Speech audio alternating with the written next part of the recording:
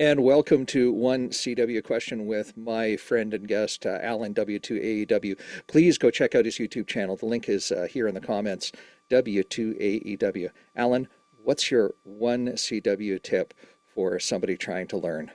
Well, Vince, thanks again for having me on. And to me, I think the one thing that seems to be universal is that the Farnsworth method works, meaning that you want to try to learn the characters at a very rapid speed. So you listen to the pattern and not the dits and das. Because if you learn by counting dits and das, that's really hard to unlearn. So push yourself to train on character speeds that are just above your comfort level. And you'll build those pathways and learn those characters by pattern, and that leads a better path to instant character recognition. That's great. Well, Alan, thank you so much. And 73. Thank you.